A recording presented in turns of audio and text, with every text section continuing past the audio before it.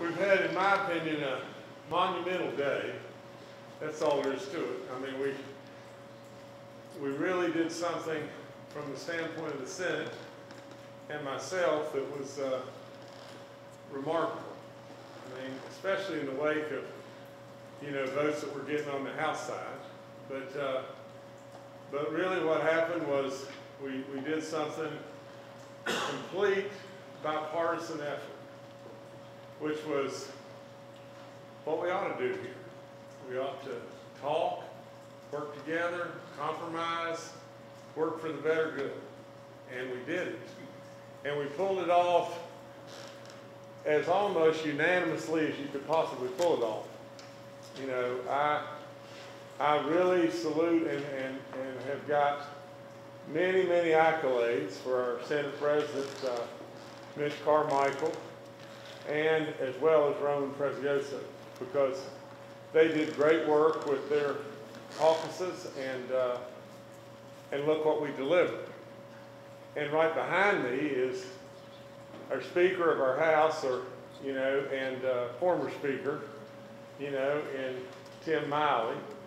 And our House stepped up yesterday as well as today and voted absolutely unanimously. So now you've got a situation where you've basically got 4 legs of a 5-leg stool that are all saying, we want to be heard. And I'm not going to spend a great amount of time beating on the side, the 5th leg of the stool that's performing kind of strangely, to tell you the truth. But we all perform however we think we should perform. And the net of the whole thing is just this. A no vote on this is a yes vote in many ways. Now just think. A no vote is saying that yes, I am for substantially cutting DHHR. A no vote is really saying yes, I am for cutting our universities and cutting higher ed in a big way. A no vote is for saying I am really going to get after and cut K through 12. A no vote is saying I am absolutely against the teacher's pay raise. A no vote is saying I don't want to put any money into tourism and marketing our state. A no vote is saying I'm against our veterans and I'm not willing to exempt their retirement from state income tax. A no vote is saying our coal companies that are out there that are really hurting in a lot of different ways and want to employ more people, we don't want to work with them and try to cut their severance tax. A no vote is saying we don't really want those 48,000 new road jobs. A no vote is saying, we're really not interested in you being able to go for free on the turnpike and pay $8. We just want you to keep on paying the $2 all the time. A no vote saying we really want to take more money out of rainy day, which will absolutely lead to the downgrade of our bonds even more. And if that's not enough, a no vote is now saying, and on top of all that, we don't want to cut your income tax either. Now that's what a no vote really is. Now we can say anything we want, but that's what a no vote is telling us all. So, to me, I really truly believe, and I do this all the time, if I'm going in the movie, or I'm going to Kroger's, or I'm going to Walmart, or I'm stopping at a convenience store, or I'm getting gas. I mean, I drive my own vehicle. I drive. And I drive my own vehicle. I put my own gas in it. It's not state's gas. It's my vehicle. It's my gas. I drive. Everywhere I stop.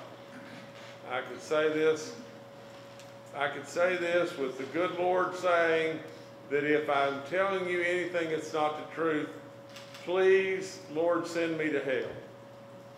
And I am a Christian through and through, and I absolutely mean this sincerely as I could mean it. I am yet to a single place that I would stop or be to have the first person come up to me and say, we're going the wrong way. I don't want to do this. I don't want to do that. Not the first person. In fact, it's just the opposite. You know, it's a rock concert. It's people leaning out the window of their vehicle screaming, go get him, Jim. Go get him. Do this, do that, and everything. We're doing the right thing here. We really are. And we have had a plan that was passed today in the Senate, bipartisanly as it can possibly be, and almost unanimously beyond belief. And it truly is an incredible, incredible plan. Incredible. I mean, think about it. Just think about it. This state is in a terrible dilemma.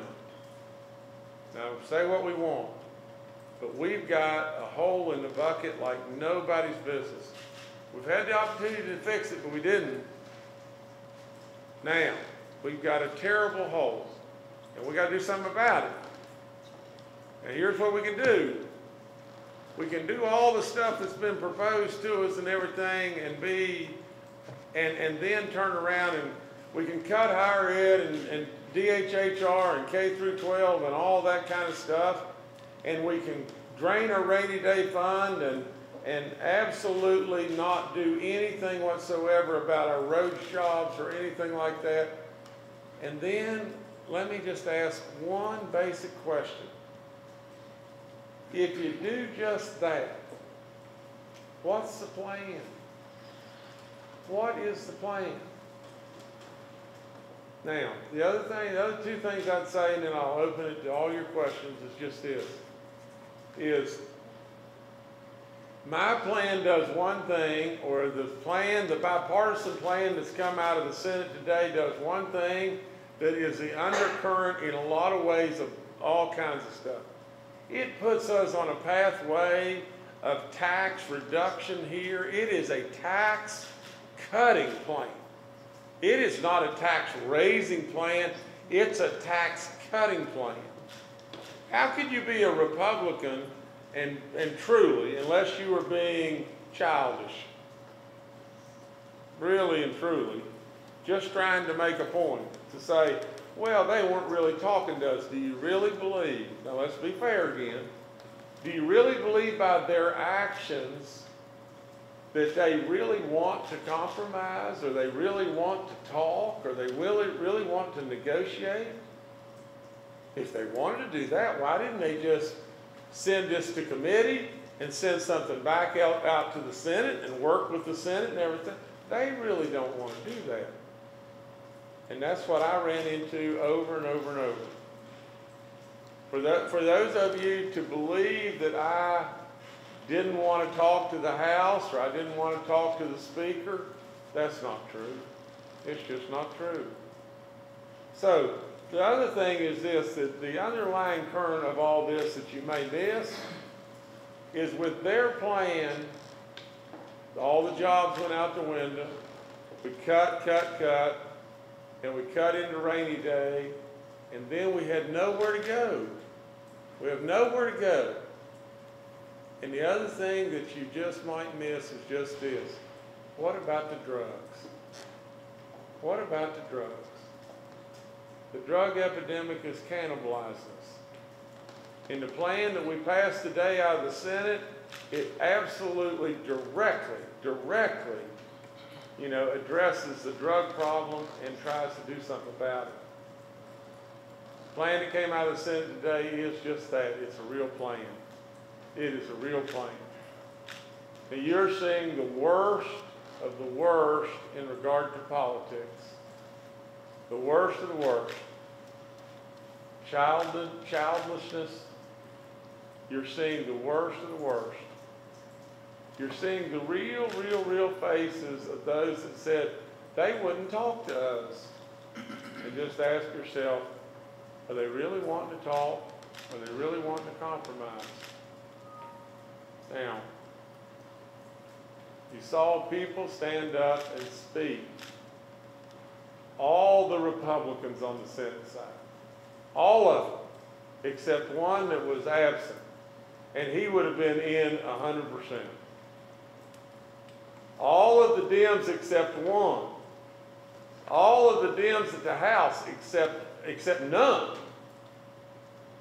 You know, and your governor. But remember just this. Your governor doesn't want a thing in the world. Not one thing whatsoever for me. No ego, no money, no access, no nothing. That's all I want, is goodness for our state. Now,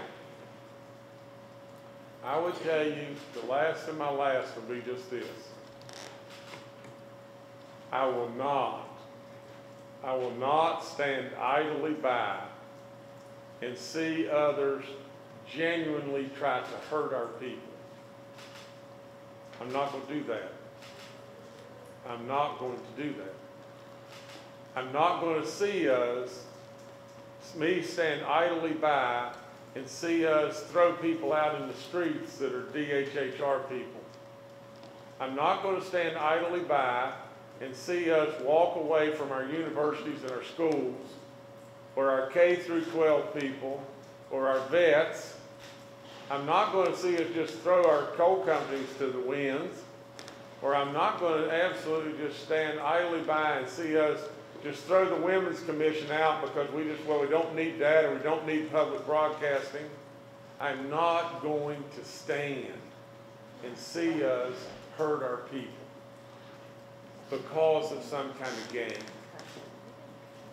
Now, the last of my last would be just this. The people are speaking to all of us. There's no chance on this planet that the people aren't with me and with this bipartisan plan that came out today. The people are really speaking. What we're seeing, though, is we're seeing that a small network of individuals that wield an incredible amount of power have the ability to hurt us.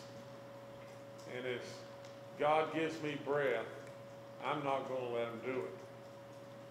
So I stand ready to compromise. I stand ready to talk. We have an incredible bill on the table right now, and we don't need to miss this opportunity. If we do, we're going to hurt a lot of people. Now, I'll answer any question that I can answer. The speaker told us that he's ready to start talking now as of this evening. When will you feel ready? Listen, Brad, now just think about this. And I'm not throwing anybody under the bus, because we don't have time for that. When I first came into this office, the first thing I did was went right to the House floor. They said, never had a governor been there before. And I went right there to talk. I invited the speaker over to the mansion 2 different times. We ate breakfast together. There was multiple times we were in my office and we had meetings within my office, and my chief of staff is sitting right back here, and he is in constant communication with them. I had 2 different meetings with the speaker, and I left my home in Lewisburg at 5:30 in the morning and drove down here and was sitting in here, and he never showed up. 2 different times, didn't even call. And that man right back there is an eyewitness. And he'll testify to that till the cows come home. Don't begin to tell me that I haven't been open and willing and still stand that way to talk to the speaker or talk to anyone. But the problem is just this. It's when we talk, we don't don't talk about trying to compromise or work on something. We talk about nothing but he is very rock solid that this is what he wants, and it never changes. It never ever changes. And just think about this. Think about the proposals that I've made and how they've evolved and how they've changed. I walked out at the State of the State and said, I hope someday we'll be able to get rid of the state income tax. I never dreamed in a million years that we could do it now. But all of a sudden we're on that pathway. I said we have to have a cat tax, and it needs to be 0.2%. And then I modified it down to 1/6 of that. And then we got rid of the cat tax and we went to a 1% corporate net. You know, I came out with a 10-cent gas tax, and then I started doing all the numbers and modifying and came back to a 4.5-cent gas tax. You know, I never dreamed in a million years that we could really we could basically raise a few taxes, but significantly lower taxes that were greatly in excess of that and make it work. But how it all works is those unbelievable road jobs. And that was my idea. That was absolutely my idea. So, you know, I'm willing to talk. You know, I work 24/7 every day, every single day. I'm willing to go right there, right now, and talk. I'm willing to talk at any time, for any length, to try to resolve this situation. But you can't resolve this situation this way. Let's broaden the base, and we're going to broaden the base and have direct use taxes. That's business against business. That's not going to work. It's not going to work because business is going to erupt. It's not going to work. But even if it did, the next step behind that is $200 million of cuts to DHHR and K through 12 and higher ed. Now that's the plan. That's the plan right there. Now, beyond that, tell me what would happen to this state. I mean, somebody tell me. That's the plan. Don't raise consumer sales tax. Broaden the base. Can't do that. And cut $200 million out of our people. Now that's the plan. You know, well, where do we go? Where do we go from there? I mean, that is nothing but just kick the can down the road. And every time we meet, every single time, it's the same thing. It is the exact same thing. You can't get anywhere like that. You just can't get anywhere like that. There is no plan there. There is no plan. And if you don't want to do that, then do this. Cut $150 million worth of stuff and maybe cut $75 million out of rainy day. Well, that's a shipwreck too. Our plan, just think about it, together, the Republicans, the Democrats, me, our plan together now has a pathway. It says we're going to balance the budget, but we're going to create a mountain of jobs. We're not going to cut all this other stuff and cut ourselves into oblivion. We're going to have a mountain of blooming jobs, and on top of that, we're going to lower our state income tax and open our arms and say, come to West Virginia. We're going to market ourselves with tourism dollars, and we're going to treat our teachers right. We're going to treat our vets right. We're going to say, open our arms and say, vets, come to West Virginia. Bring your expertise. Bring your knowledge.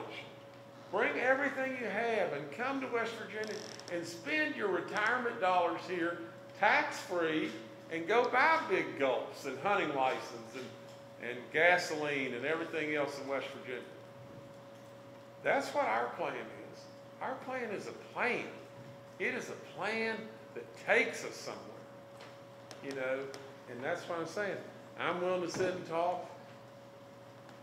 This smoke and mirrors stuff of saying, you know, that I wasn't willing to talk to the House is silly. You saw the perfect example today that the House doesn't even want to talk to the Republican Senate members. how do you think they're gonna talk to me? Crying out loud, they don't wanna talk to anybody, you know? And so, don't blame that on me. Okay, next question. Wait until some kind of revenue bill passed before you introduce the budget bill? Absolutely. Absolutely. The other thing is, you know, if we don't have some real sense come to us, we're going to end up costing taxpayers lots and lots and lots of money. And that's terrible. There's just no excuse for that. No. The only other thing is just this, is yesterday, we were a little late in getting the bills out and everything. And the reason for that lateness is just this, is we were told, the Coal Association was working on, you know, the severance tax tweaking, and we wanted to have their input, and we waited, and we thought we had it, and we waited, we thought we had it, and it really didn't arrive till about 10:30 on yesterday morning, and then by the time that our people could get it in the format and everything and get it up to the people, that's what slowed us down. I'm glad we waited. I'm really glad we waited, because they came with some really good stuff. Governor, the Center for Budget and Policy is saying that income tax cuts for the middle class and wealthier wage earners got to be made up somewhere, in this case from the sales tax, and that ultimately it's going to hurt poorer people. For what? It's going to hurt poorer people to fund tax cut for wealthier West Virginians. Okay, I wish Dave Hardy was here, because he could probably explain that a whole lot better than I, but that's not true at all. You know, what we really tried to do is we tried to make a concerted effort to try as hard as we possibly could to help the lowest income bracket the very most. And then the middle income brackets even very significantly. And the very, very, very highest, we even added today a fourth bracket to the very, very highest and everything. And so we surely didn't want to front load and put a burden on the backs of the people. Just think about this just for a second. You know, if you're a wage earner in West Virginia, an average wage earner, and I don't know, don't hold me to exactly to the penny to these numbers. But what if I said to you this, and think about this scenario. If you went with the plan, the budget that was passed, or the budget that these people are voting against, but really voting for. If grandma's in the house and she likes to go to the senior center, she may not be able to go. And if I get in my car and I want to drive down to the convenience store, there's 3 potholes there and it's tearing my car all to pieces. No way that we're going to be able to fix the roads. Now, in addition to all that, you know, maybe my daughter wants to go to WVU, but what we've done to WVU is create a situation where the tuition's got to go straight through the roof. Now, in addition to that, if you don't want to just fixate there, maybe there's an autistic child in the house that we're just throwing out in the street. Now, maybe I'm a vet, or I got a buddy that Uncle Joe's a vet, and I want him to move to West Virginia, and he would come in a second if we exempted his retirement, and we decide we're not going to do that either. Now, just think with me, stay with me. What if my wife is a teacher and we could give her a 2% pay raise, but nope, we're not going to do that either? But then what if I said to you, I'll tell you what I'll do. I'll fix every bit of that part of your life. Our plan fixes every bit of that part of your life, which is killing you. It's killing you. We will fix every single bit of that, and here's what you got to do. An average family in West Virginia, the consumer sales tax is going to cost you $65. $65. And you know what? That average family, your savings on your income tax is $405. So in other words, I'll tell you what I'm going to do. I'm going to fix all of your woes, or our bipartisan plan is, We're gonna fix all your problems, or as many of them as we possibly can.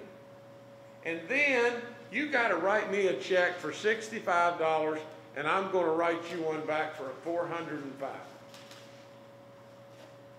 Now you find me somebody that won't want to do that. And we're throwing all that away. And not only that, we may actually be able to have you an extra job or two or an extra neighbor or two, because there's 48,000 jobs at stake here too.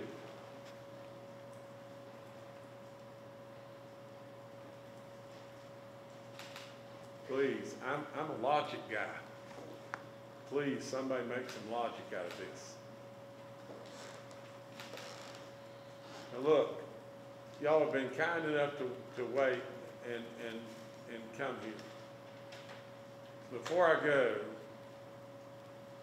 what we should all do is, to ourselves, we should have really serious concerns and prayers for those two men that lost their life right today in an airline crash right up here on the hill.